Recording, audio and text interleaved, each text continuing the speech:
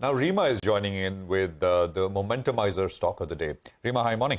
Hi, good morning. The stock that I have on my radar is ITI Limited. The stock closed with a gain of about 12% yesterday.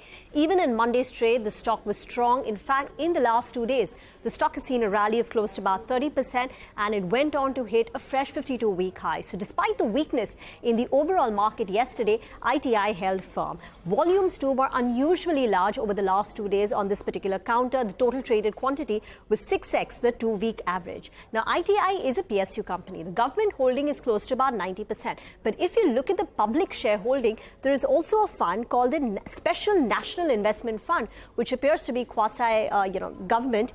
That holds a 7.6% stake. So, X of that, the DII-FI holding in the company is absolutely negligible. One reason why the stock surged in trade over the last 2 days is that the company announced that they will be making their own branded laptops and micro PCs. So this has opened up a new revenue stream for the company, and that's what's driving the firmness in the stock. Back to you.